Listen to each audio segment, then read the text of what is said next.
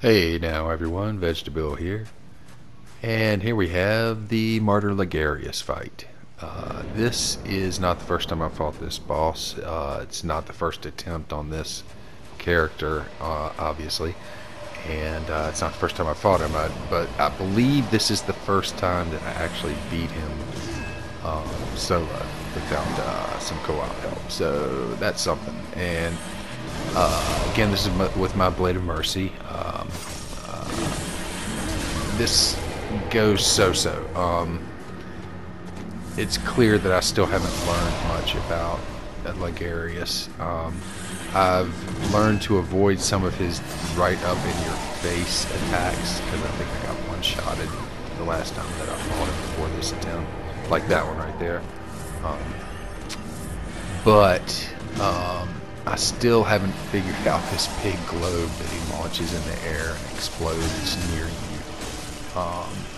I get lucky a couple times, like right there. But yeah, that thing just messes me up. I think eventually I figure it out, but not in this fight. Of course, by this stage of the fight, it doesn't matter anymore. He doesn't really do that. I have gone the parrying route with Logarius, but with the Blade of Mercy, I wanted to get in there and do as much quick step damage as I could. So that's what I keep doing here.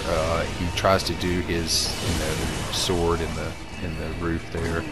It makes a bunch of spinny swords in the air that come after you, but knock that out pretty fast. So that was good.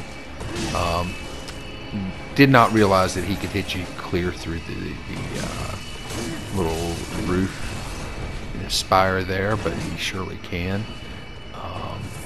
And at this point, I'm getting kind of frustrated. I'm like, you know what? I just want this to be over with. So I just start trading.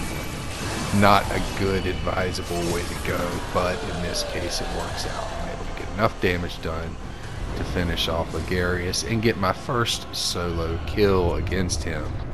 So there we have it. Very pleased with myself.